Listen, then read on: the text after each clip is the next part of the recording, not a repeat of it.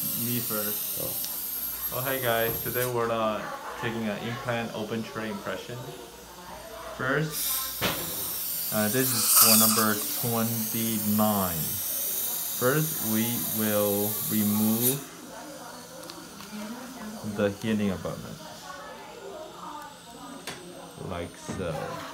Healing abutment removed, and this is an open tray impression coping. Okay, make sure you use the open tray impression coping, not the closed tray. Alright, once you place the open tray impression coping, make sure you move it back and forth, make sure it's engaged, and then you can use your finger to tighten it.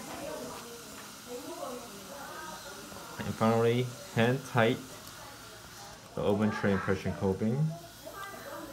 Make sure it's nice and engaged. And then we like the Invisalign trays. Try it in patient's mouth. Look at what the toe should be, which is around here.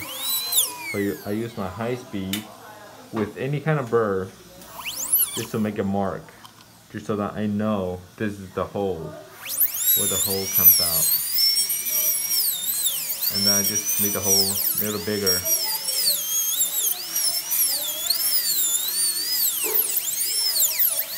Like so. And then we tighten the tray inside the patient's mouth. So make sure the open tray impression coping, it's poking out of the tray. Okay? And then we use the GC Excited Sense Heavy Body Widget. The reason it's widget so that it doesn't move, so the impression coping doesn't move inside the impression.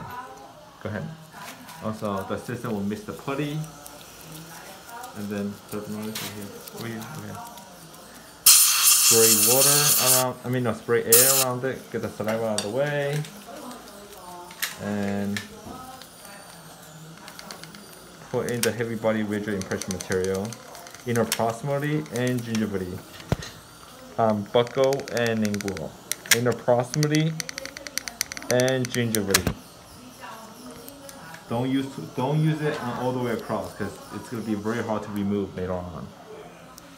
And that is how you load the tray, how you load the putty.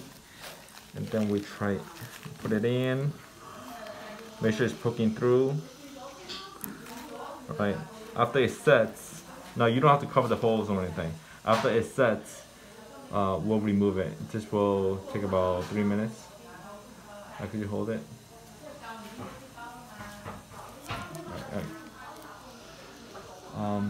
And let's close it. Then we'll